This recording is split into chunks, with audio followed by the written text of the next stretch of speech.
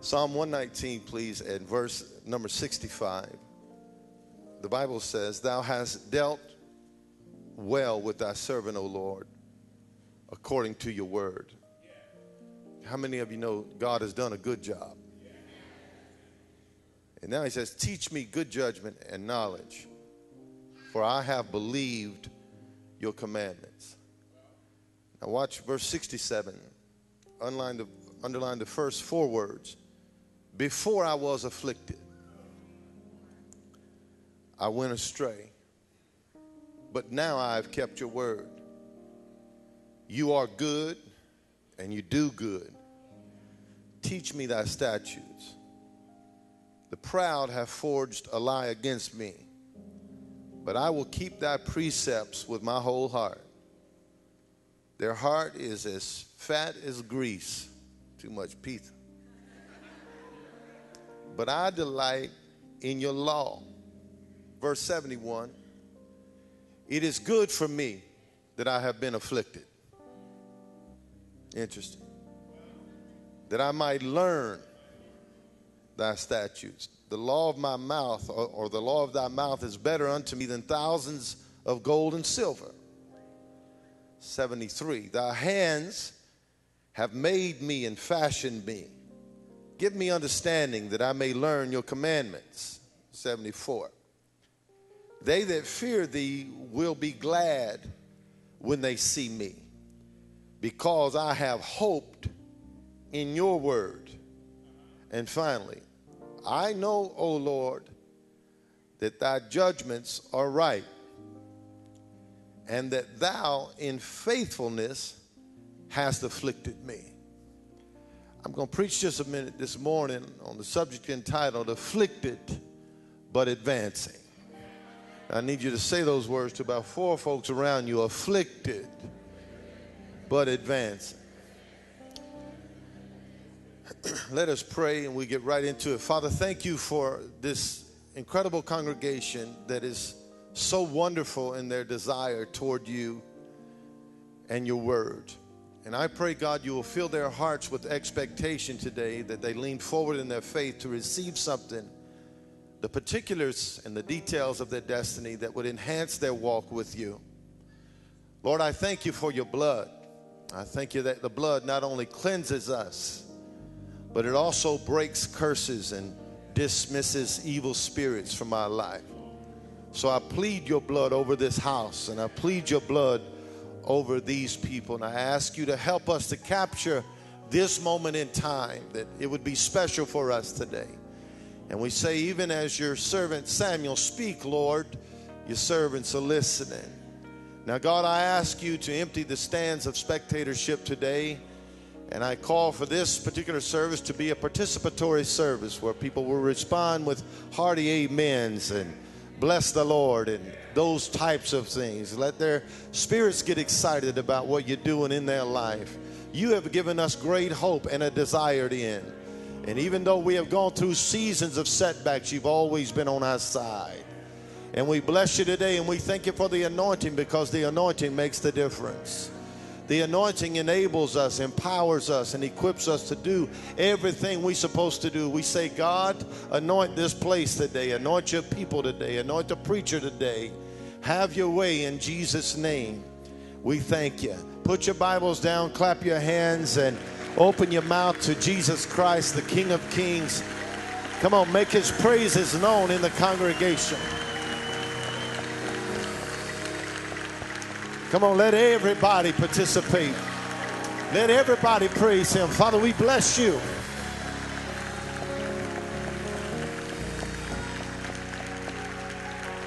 Before you sit down, high five four people and tell them, afflicted yet advancing. There's much we could discuss today on the subject of afflictions. The Bible uses the word afflictions no less than 86 times. There is a fantasy that some people wish to come upon them, that afflictions do not exist for the people of God. I'll say it again, that's a fantasy. It's a notion so grand that some people believe they can confess their way around affliction, or pray so hard that affliction don't show up. But the reality is that it rains on the just and the unjust. Now, I'm going to preach, but I want you to help me preach today, y'all. We're going to get this done. Now, you may never understand the why. You will never enjoy the how or the what and never get used to the when. But rest assured, affliction will come. And when it's done, it will leave something behind. Someone once said, afflictions make the heart more deep, more experimental, more knowing and profound, and so more able to hold and contain truth. I better say that one more time. Afflictions make the heart deep, more experimental, more knowing and more profound, and so more able to hold and contain truth. The word affliction has a history with God. The word affliction tracks its way through Scripture with profound steps of order and ordinances. Afflictions are powerful, oftentimes very mysterious, but never without a mission. We find affliction in its first mention in Exodus chapter 3 and verse number 7. The Lord said, I have surely seen the affliction of my people, which are in Egypt, and I have heard their cry by reason of their taskmasters, and I know their sorrow. God said in verse number 8, I will come down to deliver them out of the hand of the Egyptians, and I'll bring them up out of that land into a good land, unto a large land, unto a land that flows with milk and honey. And so right off the bat and right out the gate, the Bible says that when the people of God go through affliction and they cry out to God, that God hears them, He is concerned about them, and He intends on doing something about what they are going through. Now, I just want to encourage you right early in the preface of this short little message today that affliction has a way of working a thing in you and working a thing through you. The Bible says in Exodus chapter 3, when the people cried out, God heard. But He saw it before they said anything. Watch it now. He saw it before they said anything. He saw it before they cried. The Bible says, I have seen the affliction. You can't go through anything in life that God does not see it. There is no hidden trouble. There is no veiled burden. You cannot hide what you carry from God. God sees everything at all times. Psalm 34 and verse 18 is our promise concerning afflictions. The Lord is nigh unto them that are of a broken heart, and saves such as be of a contrite spirit. Verse number 19 is also familiar to all of us, where the Bible says, many are the afflictions of the righteous, my God, but the Lord shall deliver him out of them all. And you got to get a proper understanding of the word many, because it's not just multitude, but it's diverse in its character. Many are the afflictions of the righteous, insinuating the idea that affliction comes in many expressions. Affliction will show up sometimes in the face of a friend. Affliction sometimes will manifest itself in your own body. Afflictions can show up in many diverse ways. And because you are righteous, do not think you're going to escape affliction.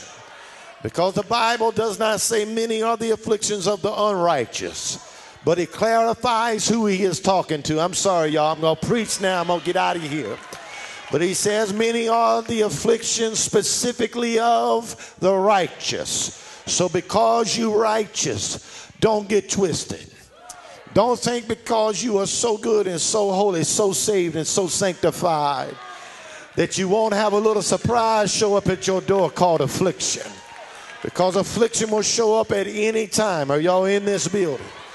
And when people look at you because you are going through your personal affliction like you are doing something wrong, remind them that according to the Bible, only righteous people really know the power of affliction. You don't understand that even when he first called you, according to the prophet Isaiah in chapter 48 and verse 9, he said, for my name's sake, I will defer my anger. I'm going to stop right there and tell you that God defers his anger not for your name's sake, but God does not destroy many of us to keep his name intact.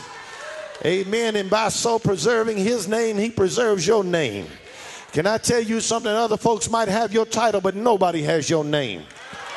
I'm going to say it one more time. Other folks may have your title, but nobody, Lord have mercy, has your name. And God has reserved unto himself a title, position, and name that nobody else can occupy. And he said, it's for my name's sake that I saved you. And for my praise I will refrain for thee, that I cut thee not off. In other words, God said, I'm not going to give up my praise by killing you. In other words, my praise is perpetual because I always solve your problem. There ain't nobody sitting in this building today breathing oxygen that's never had a problem in your life. And because you had a problem and God has solved them, now you're supposed to give him the praise for being the problem solver. Amen. God loves you. That's why he saved you. And he did it for his name's sake. His name's on the line when it comes to your purpose. I'm going to say that one more time. His name is on the line when it comes to your purpose. And he's not going to lose his integrity. He's not going to lose his character. He's not going to walk out of his sovereignty. Verse number 10 says, behold, I have refined thee. I processed you. He said, but not with silver. He said, I did it with heat. He said, now I processed you with heat. I know nobody else in here has ever felt the fire of life, where things get so hot you don't know if you could take it. He said, but I have chosen you in the furnace of affliction. He didn't say I chose you outside the furnace. He said, I chose you when you were in the furnace of affliction. In other words, God said, my choosing is on a people that know how to handle the heat. I'm going to say it again. Because you walked through the fire and you did not lose your faith, God said, you the man I can use, and you the woman I can anoint. Y'all in this building? Yeah, the fire took somebody else out, but you still in this building, and God said, that's where I chose you. I chose you when I saw you going through the fire and you kept your praise high and your worship intimate. I chose you when other folks walked out, but you stayed in the fight. I chose you. And Pastor Rick came back to San Antonio to remind you, Place for Life, that God chose you in the furnace of affliction. Has a fire of its own. It has a temperature on its own. 1 Peter chapter 5 verse 8, for those of you who are wondering if I will theologically sojourn through the New Testament. We'll go there and visit the Apostle Peter in 1 Peter chapter 5 verse 8. He says, be sober and be vigilant, because your adversary, the devil, and you do have an adversary, and he is called the devil, as a roaring lion walks about, seeking whom he may devour. Verse 9, the Apostle Peter said, resist him in the faith. Watch now. Knowing that the same afflictions are accomplished in your brothers that are in the world. So don't act like you're the only one the devil's attacking. Some of us get an attitude like we the onlyest ones going through what we going through. And we throw our little pity parties and lock our little doors in our little bedrooms, cry in our little cars like nobody knows the trouble I've seen. And then you wonder why other folks don't feel sorry for you. Well, the Bible says you ain't going through nothing that everybody else ain't faced. Everybody in here going through a little something. Amen. You're not special. Amen. Bump your name and tell them you're not special. Amen. This is the blessing. Someone said, this is the blessing of affliction to those who will lie still and not struggle in a cowardly or a resentful way. It is God speaking to Job out of the whirlwind and saying, in the sunshine and the warmth, you cannot meet me. But in the hurricane and the darkness, when wave after wave has swept down and across the soul, you shall see my form and hear my voice and know that your Redeemer lives. Isn't that the truth? Now, all of what I said thus far is what I would call an introduction. We have not addressed the text. So let's just meander back to Psalm 119 and look at the text. Verse 67 of Psalm 119, TJ, says, before I was afflicted, I went astray. But now I keep your word. That's not the whole text. Verse 71. It is good for me that I have been afflicted, that I might learn your statutes. That's not the whole text. Verse 75. I know, O Lord, that your judgments are right. And it was in your faithfulness that you afflicted me. Interesting terminology. What is affliction? To understand what it is, you must understand first what it is not. Affliction is not torment. Torment suggests persecution. Affliction is not torture. Torture is unbearable pain. Affliction is not even tribulation. That's just a trying experience. Affliction, is it agitation? You do get agitated, but it's not agitation. Agitation is just a state of anxiety. It's your personal expression when you're facing affliction. Is it agitation? No. No, it's not agitation. Is it adversity? No, adversity is the expression and tool of affliction. So affliction is not adversity. Adversity is actually the tool that brings affliction. Here's your definition: affliction. To be lowered down, to be demoted. The most proper definition would be to be humbled. Now, we know that in serving God, we have two choices. We can humble ourselves.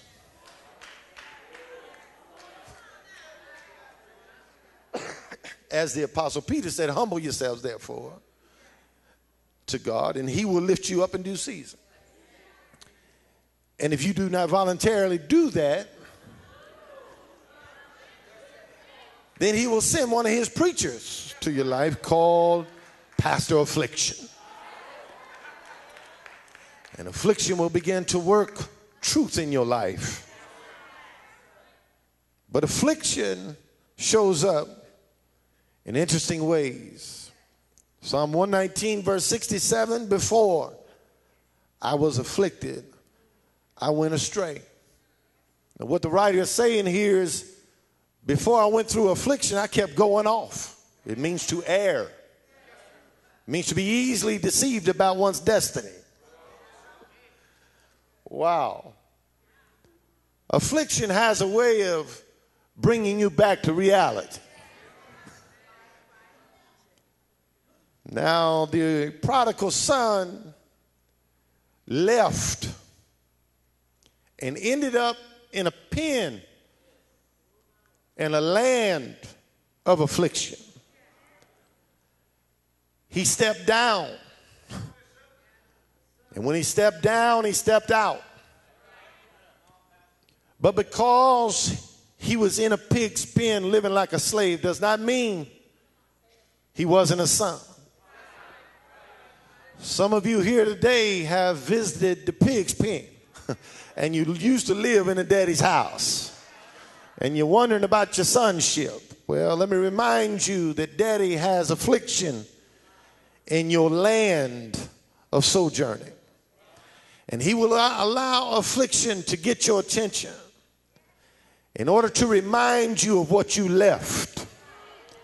The Bible says when the prodigal came to himself, he said, if I can get back to my daddy's house, there's something waiting on me there that is rightfully mine. But I need to remind you that Pastor Sam, he would have never realized that if affliction would not have shown up. Now he says in verse 71, it is good for me that I have been afflicted, that I might learn your statutes. It's in affliction that you learn things you did not know before you had the affliction. I'm going to go ahead and preach this thing. It's because affliction showed up to teach me something. It's to goad with skillful teaching, to prod one on. That God uses affliction. Even Jesus, according to Hebrews 5:8, though he were a son, he learned obedience by the things he suffered.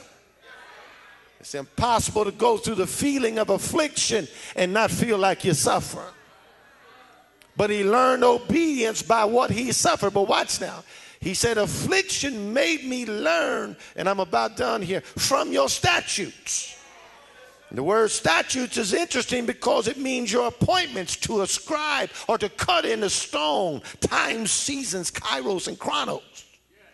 In other words, before I was afflicted, I didn't pay attention to my appointments. Let me help you with it. Missed appointments always equal disappointments. And many people do not really show gratitude and appreciation. When God puts people, resources, relationships, and things like that in your life, we walk by them in a nonchalant way like we just don't even care. And God will sometimes send affliction in your life to remind you how important the last place you really were to your destiny. What I just told you is God will send affliction in order to develop appreciation in his people. Watch this.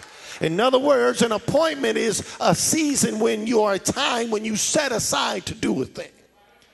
And suddenly that time and that season and that appointment is not priority anymore. Don't make me bring it to church at 10:30 on Sunday morning.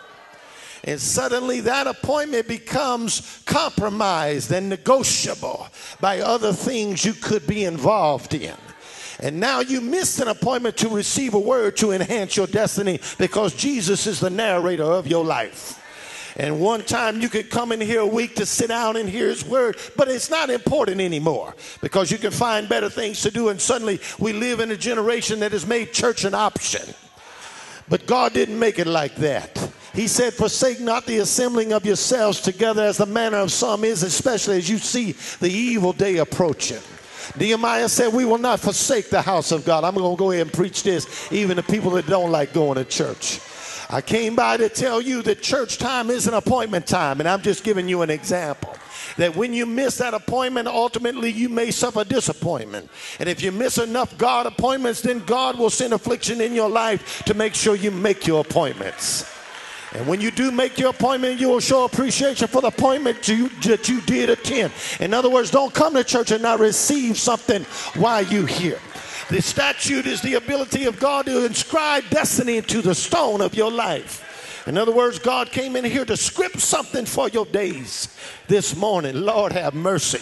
And if you will take advantage of this opportunity that you have made your appointment, Pastor Rick can guarantee you, when you walk out this place today, you're going to walk out with your shoulders square, your head held high. You're going to walk into your money with your hand stretched out, waiting to shake somebody's hand that could be your connection to your next point of destiny. Pastor Rick came by to tell you, let affliction work for you, baby. Some of you have gone through some stuff, and you're here this morning because of what you're going through. Well, I came by to remind you, you made your appointment. Now get your prescription and take care of your purpose. Tell 3 people I'm here, baby. I might as well get something out of it. Amen. Amen. How many of you know affliction will make you go to church? Affliction will make you lift your hands. Affliction will make you put your praise on. Affliction will make sure that your appointments count. In other words, I don't want to have to go through it again. Are y'all in the building today?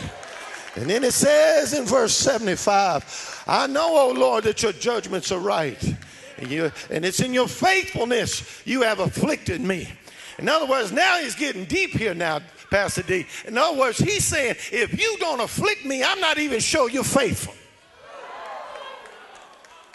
If you just walk out of my life and stop prodding me, and stop poking me and stop driving me toward my destiny, then I have to question, are you even faithful? In other words, when I go through trouble, I don't wonder where God is. I know where he is. Y'all ain't hearing me. When trouble shows up, it's a reminder that God's got my back and he's sovereignly in control. He says it's in your faithfulness that you afflicted me. You don't know that when you were disappointed by people that walked out your life, that God was orchestrating the production of your purpose because you could not get to where you was going as long as they was with you. Don't be disappointed. Take the affliction and say, thank you, Jesus, for your faithfulness. Woo. He said, your judgments are right. Your judgments, should they vindicate me? The verdict is announced. Watch what he says. Oh, Lord, your judgments are right. That's why you afflicted me. Because you just. It's not fair to let me just go over there, wander out here and just die and not live in my purpose. In other words, you sent an angel, I didn't listen. You sent a comforter, I couldn't hear it. But you're so faithful, you send trouble and affliction to get my attention. I'm preaching better than you saying amen right now. Oh, Lord. He said, you're faithful. Your judgments are right. The verdict is announced. Watch now. It literally means to govern the purpose by giving verdicts. Why? For reason of vindicating. In other words, God lets you go through stuff. I said it 100 times because he trusts you. He don't trust everybody with what you personally have endured, honey. Because he knew he could stand up after you pass through the fire, look at everybody else and say, consider my servant. I need you to look at 4 people and tell them, God trusts me with this pain. He trusts me with disappointment. He trusts me with affliction. He trusts me with trouble. He trusts me with this stuff. I'll leave it alone now. Whew.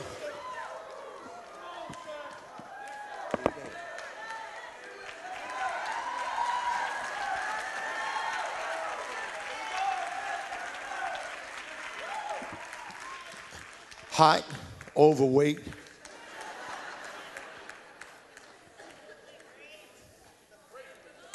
I'm almost done.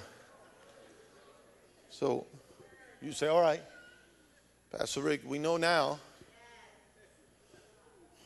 that God uses affliction. That he remains sovereign in affliction. He taught us all this. We know now that before we was afflicted, we wandered everywhere. But once affliction showed up, we stopped paying attention. Right? Affliction made me keep my appointments. Because every missed appointment equals a disappointment. So now I no longer take handshakes for granted. I don't miss church.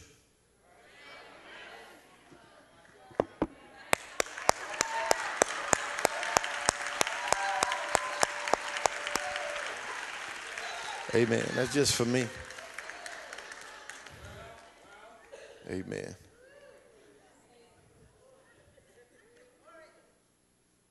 You ever wonder what's going on behind the scenes when affliction is happening on the platform? In other words, everybody's seeing your affliction. And it gives them a great opportunity to start speaking their mind. Look now. Look now, look now. You ever felt like that? Was everybody, they spectators of scrutiny in the stands of your destiny? Yeah, I told you, now what? Now.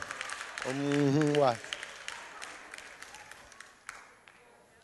Like God's not in control. Exodus chapter 1, verse 8. There arose up a new king over Egypt, which did not know Joseph. That's trouble already. Ooh, that's trouble. Because Joseph had favor. But what you going to do when favor's gone? And a new kind of rulership shows up. Behold, the people of the children of, watch what he said. And he said, this ruler said unto the people, behold, the people of the children of Israel are more and mightier than we are. Now he's confused. Watch verse 10. Come on. He said, we're going to deal with them wisely. Because if we don't, they will multiply, and it will come to pass that when there falls out any war, they join our enemies and fight against us. Now, this is Egypt talking. And they'll leave our land. Therefore, watch now, they did set over them taskmasters to what? To afflict them with burdens. And they built for Pharaoh treasure cities. Watch the next verse. But the more they afflicted them, the more they multiplied and grew. I want you to look at somebody next to you and tell them we know something they don't know. When it looks like we are being treated like slaves, when it looks like we have to submit to every order given, and we no longer have power, don't fool yourself, because there's something underground going on. There's something behind the scenes, because when you think we losing, we actually multiplying and growing. What I just said is, tell God, bring on all the affliction you want, God, because it's just making me bigger and better. It's making me stronger and larger. So what I just said is, the longer the affliction lasts, the bigger you're going to be when you come out of it. So stop fussing. Stop complaining. And say, God, all I know is I feel like I'm going through hell right now. I feel like I'm under more loss. Things are going crazy, but I know I'm multiplying and I am growing. If you believe that today, jump on your feet, give God crazy praise, and we're about to close.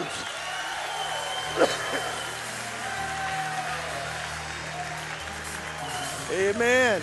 Praise your name, Jesus. Come on, y'all. I'm a little tired. Help me. Somebody lift their voice and give him praise today. Woo.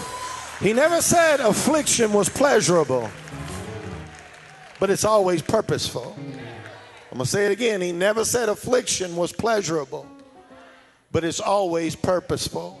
How do you know you're going through affliction? Watch now. Watch Pastor Rick. When you used to be standing here, and now you standing here. Watch this. You used to be here, but now you're here. When you're here, that's a good sign. You lost some stuff.